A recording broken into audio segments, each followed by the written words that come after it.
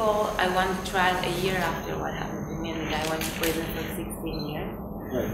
So I guess that because I won, it's really affected my life in a good way. Because I won the trial, it gave me a lot of confidence in what happened, that in the cause of what I'm doing, and that justice can come out, and that this life shouldn't be this way, and you can make a change if you want. But by winning the trial, it gave me a lot of courage.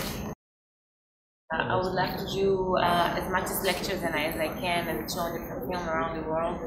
And my private life is, as a mom, just to be there for my kids and for my husband, and to just, the main thing.